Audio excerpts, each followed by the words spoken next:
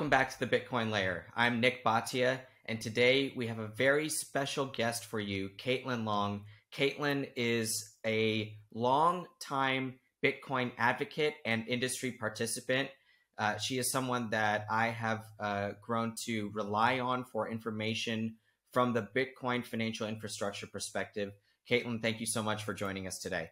Hey, Nick, it's great to see you. That's we've been in a mutual fan club of each other's for a while. You taught me a lot about plumbing in the fixed income market. We figured out that a lot of the things we were both thinking were true actually did come true, and then started working together on all that. There aren't very many of us with the depth of plumbing expertise and who would call ourselves proud plumbers, but you and I are both nerdy enough to fit that category. Exactly. Well, our first conversation surrounded Treasury repo, and I honestly think that they will for a long time to come, Caitlin. So True. Maybe we can talk about some of that stuff today. But I wanted to lead with what you see going on with GBTC. It is right front and center right now. We had, of course, the FTX saga. I think that is slowing down as we get a little bit further away from the arrest and some of the bankruptcy proceedings. GBTC is now center stage. So we have a situation which the vehicle reached a 50% discount to net asset value. It's come back a little bit over the last few days, maybe because there's this Redeem GBTC campaign going on, maybe something else. Tell us what your opinion is on this whole situation, please.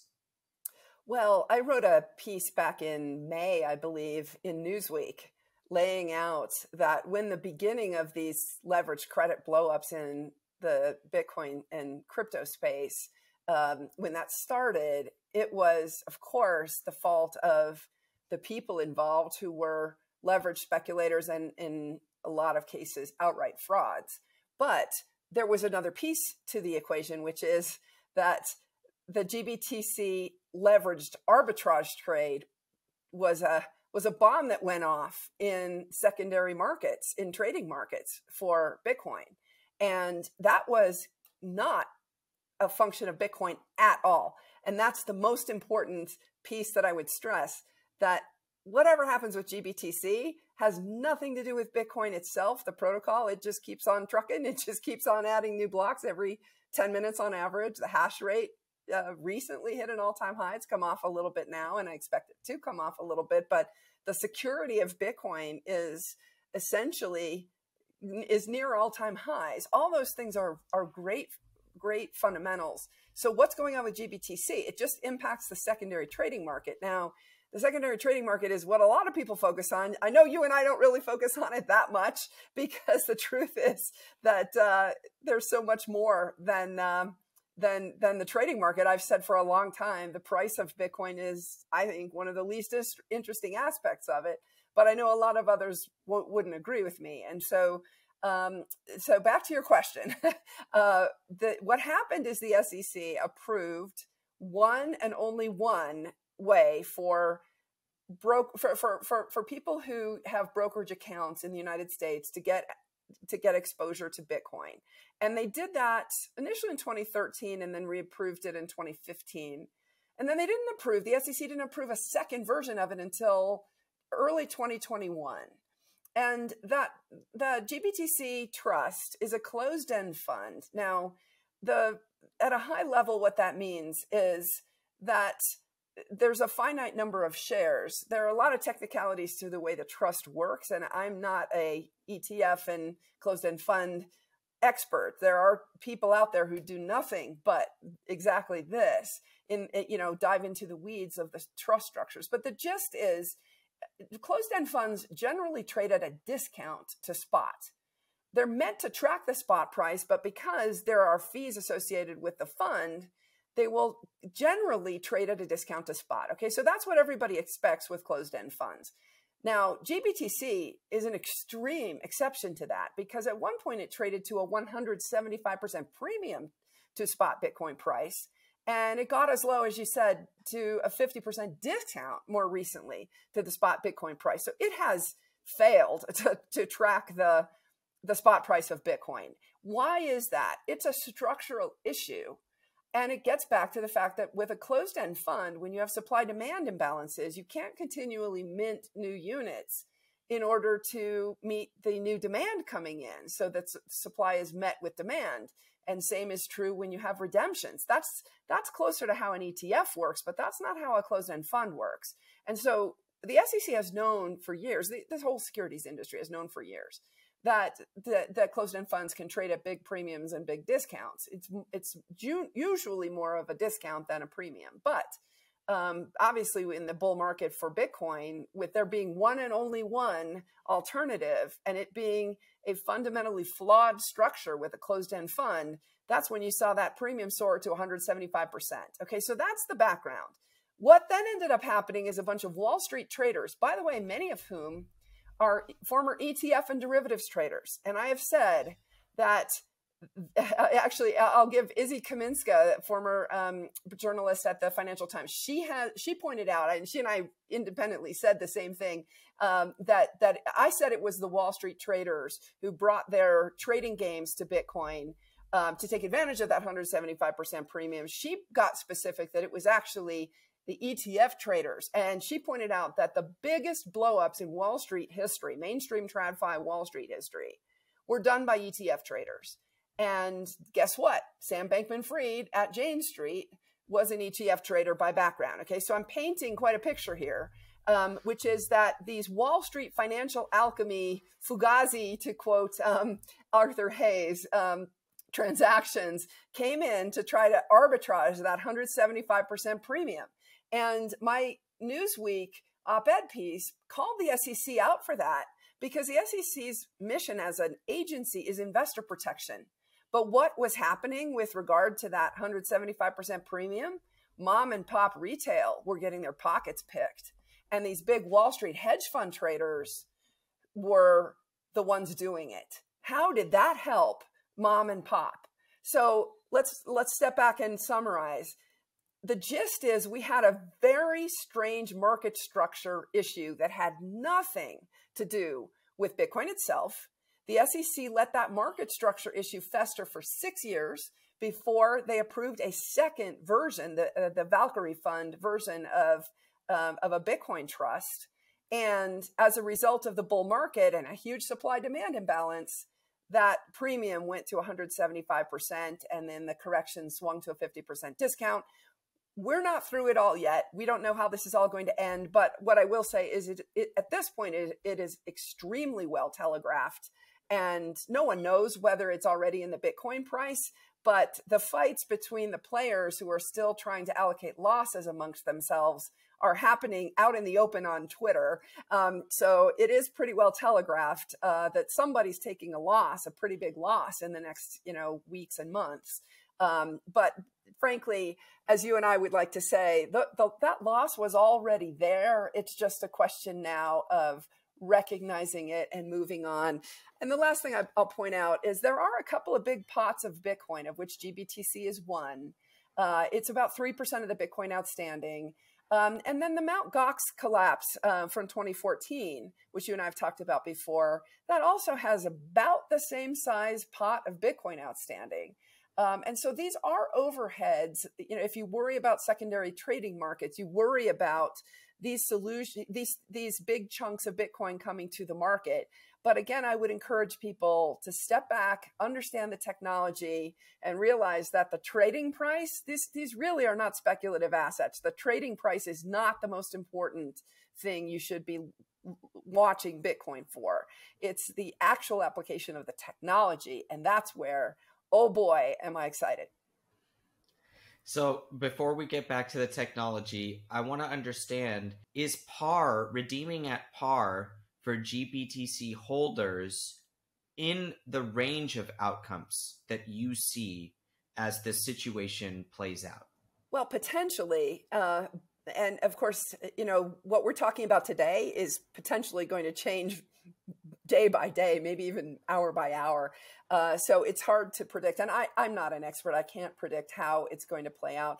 But the scenario in which that could happen is where there's what's called a Reg M conversion of it. And there is a group of Bitcoiners that have gathered, as of this morning, more than 20% of the GBTC trust to agree to try to vote out the existing manager. Now, again, I've not looked at the legal documents. I'm just reading analysis of people from all sides and understanding that that's not an easy task. So I don't think anyone should conclude that it's the likeliest outcome, but that is an outcome in which that discount could be closed. And the interesting question is, if that were to occur and we had mass redemptions of the so-called Hotel California, then, you know, how fast would the actual on-chain Bitcoin be sold into the secondary market? I think you'd see an awful lot of people, again, because this is so well telegraphed, you'd see block trades, you'd see over-the-counter transactions, you'd see an awful lot of people step up.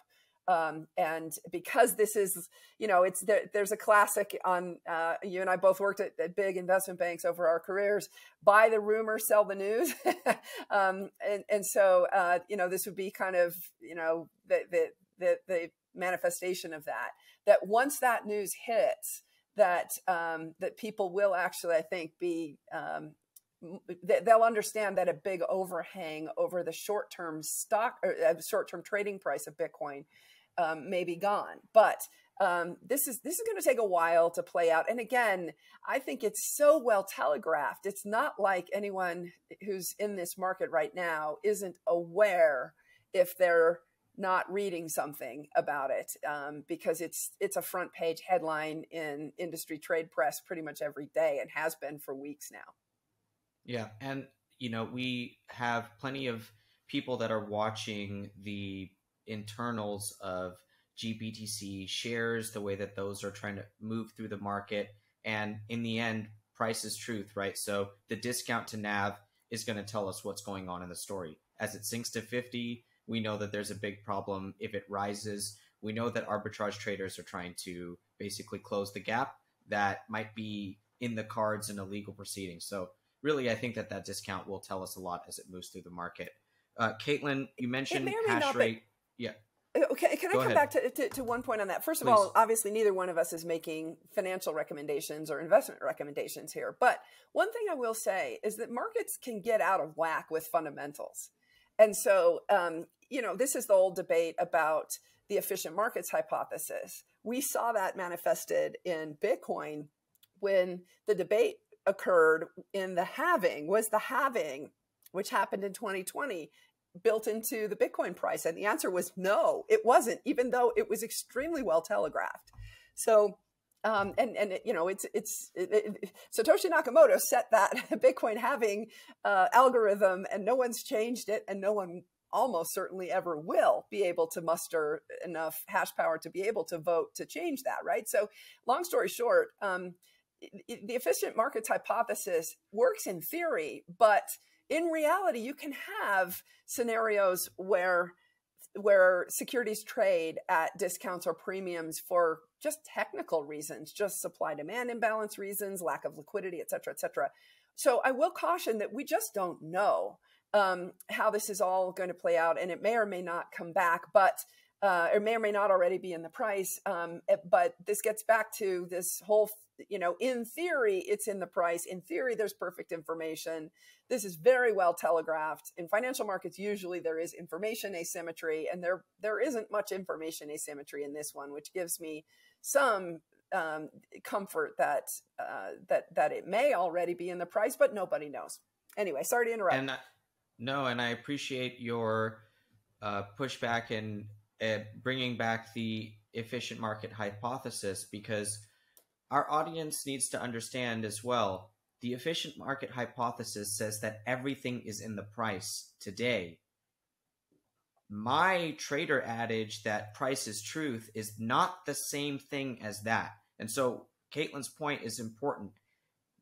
Just because we have a certain amount of information doesn't mean that the price today is right. But the price reflects where the market believes it should be. That's what it means. And that the price, it also means that the price will move quickly as it discovers the truth, the ultimate truth, right? So in November of 2022, we see Bitcoin realizing the ultimate price of the fake Bitcoin selling that FTX was doing at the time. And I know that something that you have pounded the table. So I wanted to talk about hash rate. Let's pause on that for a second. Let's talk about fake Bitcoin and what we saw in 2022. Can we think about what FTX was doing as selling fake Bitcoin? And is that different than the idea that you've been talking about for years, which is paper claims on Bitcoin that aren't properly reserved versus, the outright fraud of not even trying to source Bitcoin on the other end? So give us your thoughts on the evolution of your thesis here on paper claims of Bitcoin. Well, it hasn't evolved. And to answer your question, yes, of course, that was an example of paper Bitcoin. It's an extreme example that helps illustrate the point. People put money into FTX thinking they were buying Bitcoin. FTX did not take their US dollars and turn around and buy Bitcoin, but they did promise the Bitcoin back to the customers, allegedly. So therefore, there was basically a lot of paper Bitcoin created by FTX. Now, that is an allegedly extreme example of paper Bitcoin, where it sounds like FTX never bothered to buy Bitcoin on the real trading market to hold reserves of Bitcoin against the liabilities that they owed their trading customers. That's the allegation, and it sure looks like, as of now, based on what the receiver has said, that that's indeed the case. They didn't actually go out and buy the Bitcoin, but they promised it back to their customers. That is literally paper Bitcoin. Now, in most cases, most of the paper Bitcoin isn't that extreme, where there's literally no reserve against it at the intermediary. It's going to be more like there's a 10% reserve against it at the intermediary. And, we've seen that in some of the other Chapter 11 filings, where the allegation isn't outright fraud. The allegation is just leverage. Well, leverage is another word for paper Bitcoin in this instance, where basically they promised more Bitcoin than they had in reserve. And so here's the high-level conclusion. Leverage that goes above 1-to-1 creates paper Bitcoin. That creates artificial supply. Leverage up to 1-to-1 is just fine because it's backed by real Bitcoin. So I'm not suggesting that all leverage is bad. There's a subtle but critical distinction. Leverage up to 1-to-1 that's backed by real Bitcoin, great, no problem. It helps to facilitate capital formation in markets. And there are 19.2 million Bitcoin outstanding. As long as there are no more than 19.2 million Bitcoin ever lent, then great. But the moment we go above 19.2 million Bitcoin lent, which the FTX example is an extreme example of that, but we saw that indeed with BlockFi, we saw it with Celsius, we saw it with Three Arrows, we saw it with Voyager, and even before that, we saw it with Cred. All of those companies have filed for Chapter 11, and all of them had promised more claims to Bitcoin to their customers than they had actual Bitcoin in their possession. We do not have the ability to go out and figure out how to add up how many of those companies have promised how many Bitcoins to their customers, and therefore how many paper Bitcoins are outstanding to be able to compare it to the 19.2 million real Bitcoins that are outstanding. All we can say is that we know there are a lot more than 19.2 million promised Bitcoins, and there are only 19.2 million real Bitcoins outstanding. And so this gets into this whole question of counterparty risk. How much do you trust the intermediary who's promised you Bitcoin? And unfortunately, what we've seen in these collapses of several intermediaries in the last 6 months-ish is that in every case, they had promised more Bitcoin than they had real reserves. So I want to understand your solution to this whole problem and explain it for us. But before we get to your solution, explain to us the artificial supply that exists.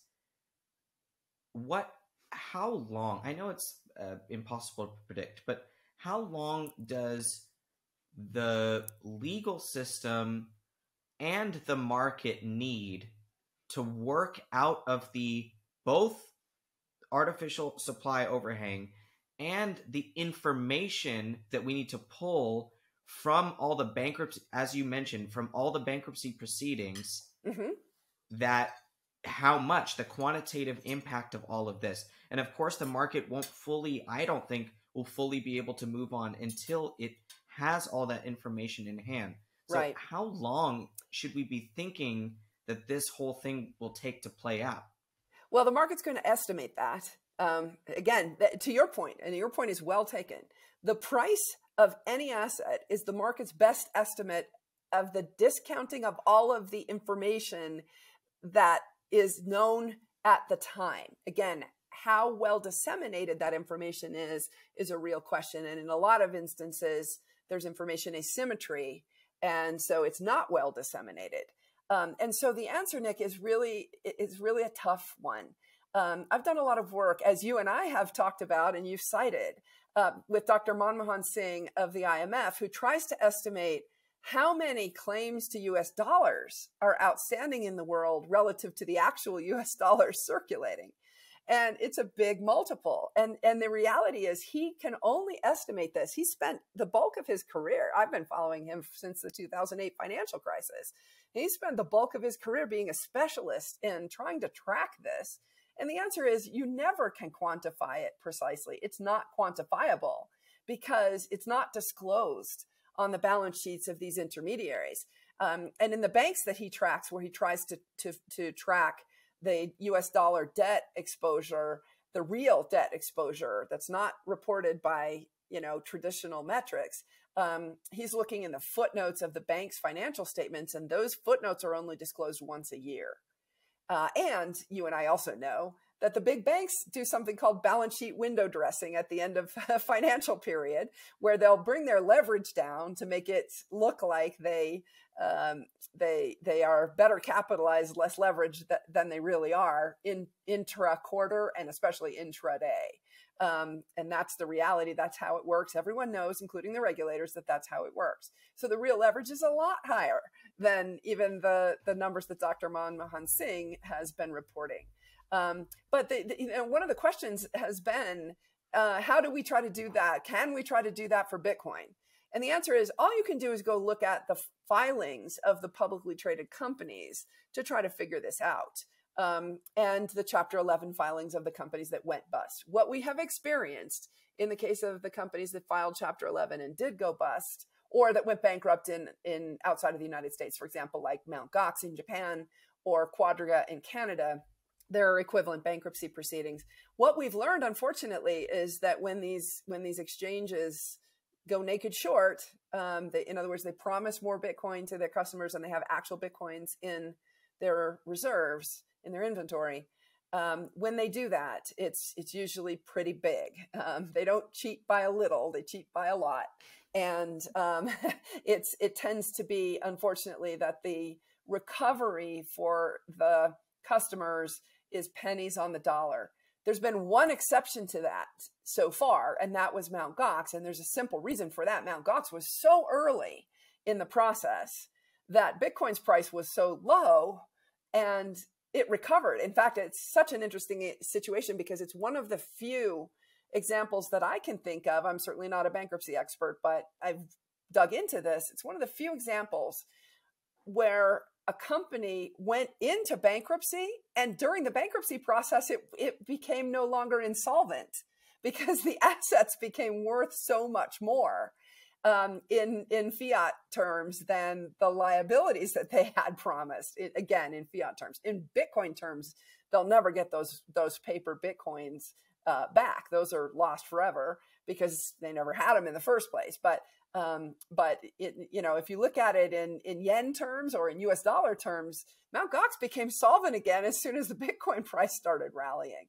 So it's an interesting, the bankruptcy lawyers will write, and bankruptcy finance people will write case studies about that once it's all done. But by the way, that happened. I got caught by Mt. Gox. It was the cheapest tuition I've ever paid as a Bitcoiner because I learned about how counterparty risk can really bite you, and you can lose essentially 100% of your Bitcoins. And the point is that I will get some percentage of my Bitcoins back. It's going to end up being higher in US dollar terms, most likely, knock on wood, because the payments are going to come out this summer. But I won't get the Bitcoins themselves back, which as a Bitcoiner, I'd rather have the Bitcoins back.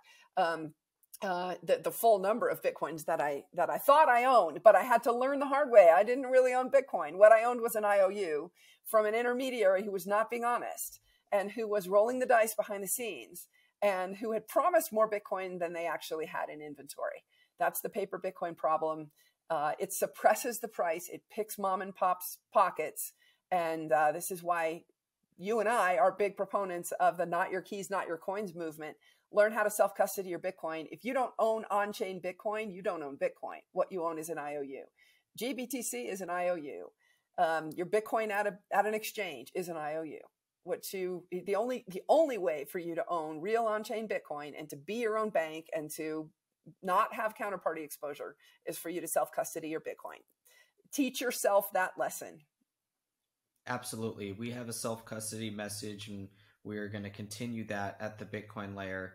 So what is the solution from the industry perspective, Caitlin? Because I know you're working on solutions so that it's not just all self-custody, that there are parties involved that can fit into a framework that makes us more confident. Obviously, the only way to have Bitcoin is to have it yourself, but there can be intermediaries that adhere to certain measures. So talk to us about that. What are you working on in terms of that? What are the solutions here? Well, the state of Wyoming created special purpose depository institutions to be custodians for Bitcoin and other forms of digital assets. And they are required by law not to lend. And they are prohibited by law from rehypothecating, which is essentially what we're just talking about, creating more claims to Bitcoin than real Bitcoins in inventory. In fact, actually, there's an interesting Supreme Court case that came out in Wyoming in the 80s where somebody who had tried to rehypothecate an industrial diamond, in other words, he'd pledged it as security for a loan at one bank. And because he was in possession of the diamond, he turned around and pledged it as security for a different loan at a different bank. Well, both banks had collateral in the form of that industrial diamond, but neither bank knew that the other's loan existed. That was fraud.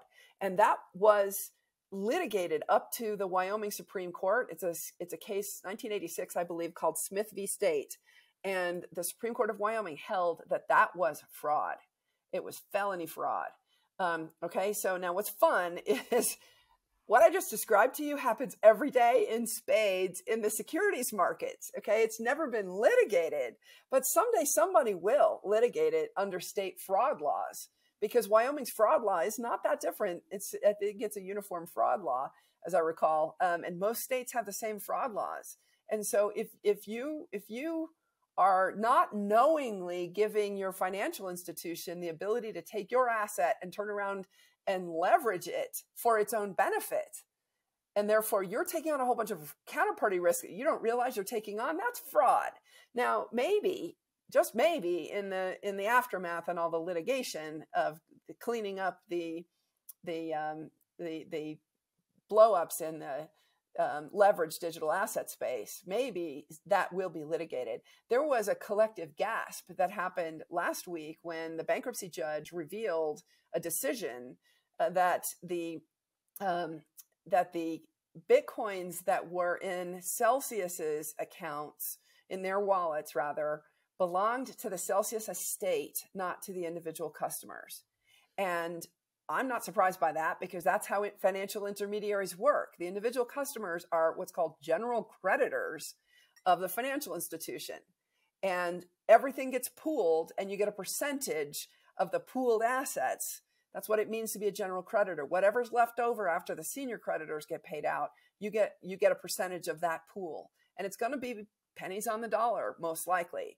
Now, the collective gasp that occurred shouldn't have occurred, because if folks had read the fine print, there are at least allegations that that was disclosed. I will let the courts figure out whether that was indeed sufficiently disclosed, But back to your point, how do we solve this? How do we prevent dishonest people or just leveraged business models from going bankrupt and taking people's Bitcoins? The answer is if you have to have an intermediary, then it may as well be one that actually is required by law to segregate customer assets, not to lend them, to be 100% solvent, 100% reserved, and in fact, to have some capital on top of that to absorb operational losses and other items. The one thing that cannot be solved in Bitcoin, because these are bearer instruments, is theft. So everyone needs to understand that any theft of Bitcoin, because these are bearer instruments, is going to be a loss, whether it's through an intermediary or whether it's through you losing your private key or being hacked yourself. That is going to be a loss. There's no way to ensure that at 100 cents on the dollar losses. There is an insurance market, but it's cents on the dollar in the grand scheme of things. It's not likely to give you 100 cents on the dollar back. So that's just a risk that the industry that is inherent in the industry. There's another risk that's inherent in the industry, which is protocol failure. Every day that goes by, the probability of the protocol failing goes down exponentially. And it's an asymptote. We're very close to zero because Bitcoin is now 14 years old. Thank you, Satoshi. But it's never going to be zero. This is the Lindy effect in software. Every day that a software system remains functional, the probability that somebody finds a zero-day exploit to take it down goes down exponentially. But it never reaches zero. So everyone needs to understand there are risks in everything. And it's just a matter of you figuring out what risks you are willing to take on. And as you know, Nik, there are certain types of investors, certain types of holders of Bitcoin who are prohibited from self-custodying it. And indeed, that's one of the reasons that the Wyoming Special Purpose Depository institutions exist, to be able to provide custody services for those types of users who cannot, by law, self-custody. And what I'm alluding to here is 40 Act mutual funds, registered investment advisors. There's something called the Investor Protection Rule, and there's also something called the Custody Rule. They essentially say the same thing. These are US SEC rules that say that the asset manager has to segregate the custody of the assets from the asset management itself. There were too many shenanigans done, especially in the Roaring 20s, that came out in the Depression, and there were these two laws passed in 1940 in the U.S. that required the segregation of asset management from custody.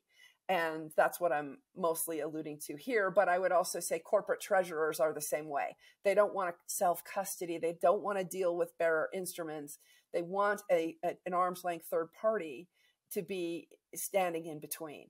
But everyone should recognize the moment you inject an arm's length third party, to quote Nick Szabo, that's a security hole. What you've done is solve one problem, but take on additional risk.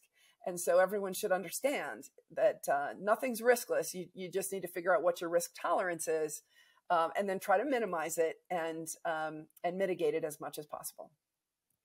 What are some of the challenges to proof of keys as it exists today, and where are the holes in that?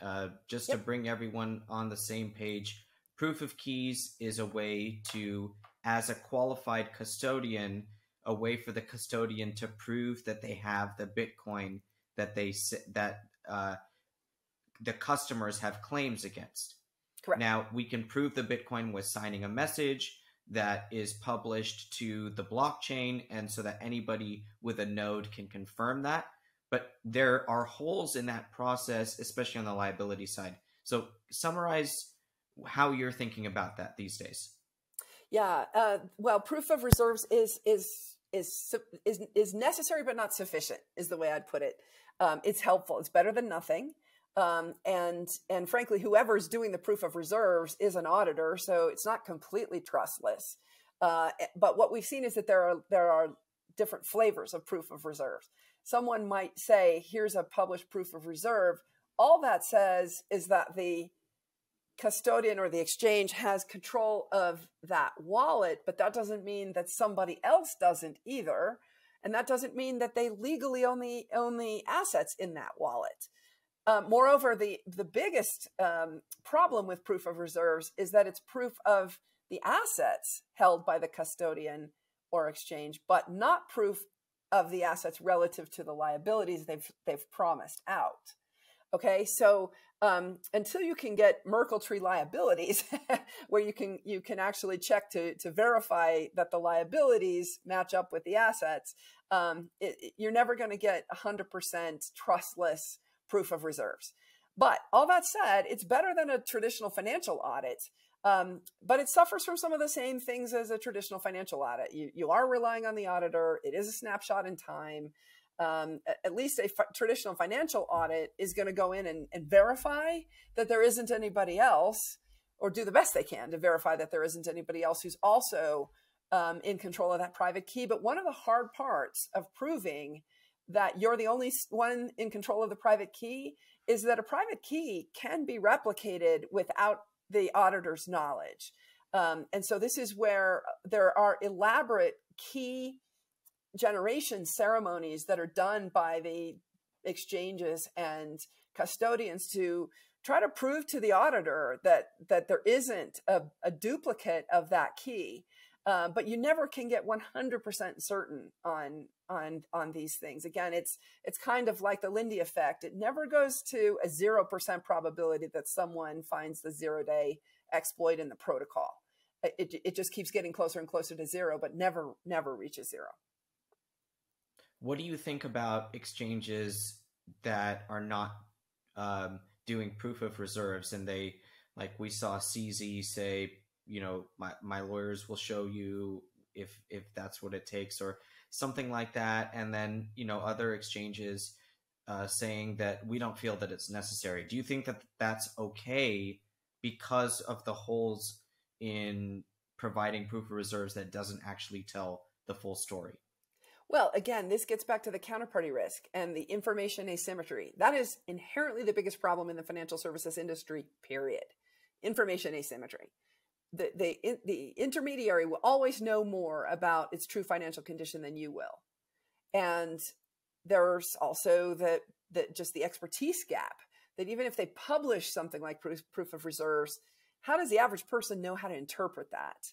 How does the average person know how to interpret what an auditor says, right? Those are so carefully balanced, those audit reports. The lawyers comb over them, right? And they're, you know, filled with all kinds of caveats, right? So how does the average person really know? The answer is you don't. You can't know with 100% certainty. So I think, again, it's shades of gray. And all I would say is this is one of the reasons why you and I are such strong proponents of the not your keys, not your Bitcoin movement, because it really trusting an intermediary is its own can of worms. And I say that just like Jesse Powell does. I say that as somebody who's building a financial institution that will offer custody services. Just like Jesse Powell is saying that with Kraken, don't use them. Take the Bitcoin into self-custody. Teach yourself self-custody. I'm not marketing the product. First of all, it's not ready to market anyway. We're not launched with it yet as a bank. But second, most importantly, conceptually, understand why we're telling you that you shouldn't use our product. It's not very common that financial institutions will tell you you shouldn't use our product. We're offering it mostly for the people who have no choice but to use the product, and then trying to do it in a way that replicates the ethos of Bitcoin itself. No, non-lending. This doesn't need to be someone's IOU. If it is someone's IOU, then it's 100% backed with reserves. And also, we haven't talked about this yet, a property rights-based regime. In Wyoming, the special purpose depository institutions have the option to offer custody in a pooled way, like is traditionally done in financial services and done with all Bitcoin custodians today.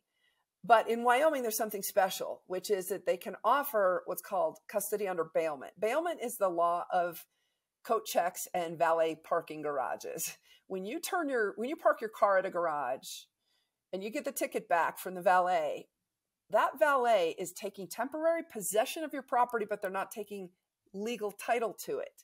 It's still your property. And if that garage goes out of business while your car is parked there, all you have to do is walk up, ask for your key, and drive it away. You're not waiting for a bankruptcy judge to tell you, no, that car didn't belong to that garage, and you've got to wait months to go and take it away. No, that was always yours. We've gotten so far away from that in financial services. Most folks don't realize that the dollars in your bank account and the securities in your brokerage firm are both IOUs. You have lent them to your intermediary, and you don't have a property right. What you have is an IOU, which is a contractual right. And contractual rights are not as well protected in the law as property rights. And so what Wyoming has done with the special purpose depository institutions is allow them to offer custody of digital assets under bailment. So it's just like the coat check and just like the garage. And that property is just inside the money warehouse, if you will, for safekeeping. It does not belong to the estate of the intermediary. Big difference versus what's available in custody today. And now I'll pause and ask a rhetorical question. Why do you think the big banks have fought the Wyoming special purpose depository institutions as hard as they have? Absolutely. It sounds like, Caitlin, you might have written Layered Money yourself, the way that you're talking about the IOU construct. But, you know, our audience has to understand that the word layer in our company name and in the book Layered Money, layer refers to the separation of assets and liabilities on the balance sheet.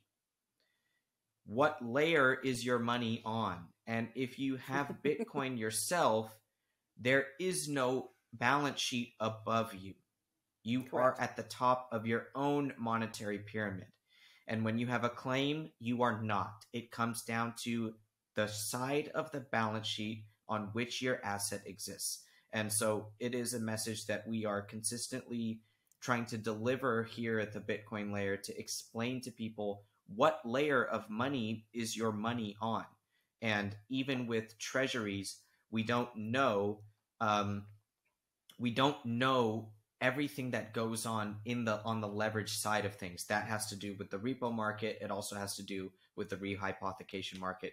All of these things I'm glad we're talking about Bitcoin today, but we could have done a full non-Bitcoin show.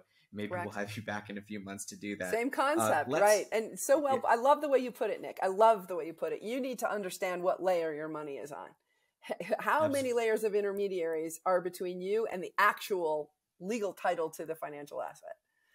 Yeah, and the answer is how many balance sheets. That's the same answer, right? Yeah. And that's what it comes down to. And each balance sheet has a degree of trust that goes along with it. And how much do you trust? That is going to impact your decision. And that's, I think, part of Caitlin's message today is the second that you're on the other side of the balance sheet, you've introduced trust. And how do we manage that trust as Bitcoin investors? And one of the big takeaways is don't take it off and do it yourself unless you're made to do so. It's impossible to do that with U.S. dollars, though, as you well know. Of course. Right? The only people who can get the real U.S. dollars, actually, really, because dollars are all IOUs, every U.S. dollar is debt. The only ones who can get access to the real Fed U.S. dollars are banks themselves. Yeah. Of course, and in some ways, additionally, those that can prove non-rehypothecated custody of their U.S. treasuries as well. So that's another nuance there. Again, probably for a different show, we could talk for a long time about that. Oh, yes. But I want to get back to Bitcoin and talk about the halving. You mentioned the halving. Yeah. We're now coming up on the halving. I think we just crossed the 2/3, somewhere in the 60s, right? We're at 2/3 the way to the next halving. So what is the halving to you as we go into now another cycle? Is it going to prove out again? The question everyone wants to know is the halving and the supply dwindling a main or the main driver of the Bitcoin price over a long term? What are your thoughts about the halving? Yes, absolutely. It's because Bitcoin is designed to be scarce. So this is not a radical concept in the sense that Satoshi figured out how to make data unique. If something is unique and it has demand, then it has value. Very simple. So if Bitcoin becomes more scarce over time, then in theory, as long as it continues to have demand, its value should go up over time. And I believe that it will, as long as it continues to have demand. Where's that demand coming from? A lot of it has been speculative demand, which you and I wish hadn't been around. But a lot of it increasingly is real use demand. And here's where Americans just generally don't understand, but a lot of folks around the rest of the world certainly do understand the concept of hyperinflation, having assets that they can store the fruits of their labor in as a store of value that will retain its value and potentially even go up over time. So in about 15 months, give or take, there will be another Bitcoin halving. And if past is prologue, what that means is about 6 to 9 months later, the Bitcoin price will start to rally. Now, there's been a lot of ink spilled on why is it 6 to 9 months after the halving, because we see the halvings coming. We talked about that early. And there's a big discussion about efficient markets hypothesis. Everyone knows the halvings are coming in Bitcoin. They're programmed. Satoshi programmed them, and they're not changing almost certainly ever. But we see them coming. And yet what we've experienced in the 2020 halving is that it wasn't in the price. And that's where there's a lot of speculation. To me, the most credible reason why it hasn't appeared to be in the price has to do with a lot of the technicals behind the scenes about Bitcoin mining, which is a whole other episode in and of itself. But what you have is that mining profits, every time the halving happens, mining profits get cut in half. And so you would think that the miners are not, well, they're certainly less profitable when their profits get cut by half. Their profit margin gets cut by half. But in fact, what ends up happening is that trading volume, use case volume, has started to actually more than make up for the reduction in mining rewards. And so while profit margins go down, volume goes up, ergo price goes up. Now, I like to analogize this. I was around in the stock market when the US stock market went from fractions to decimalization.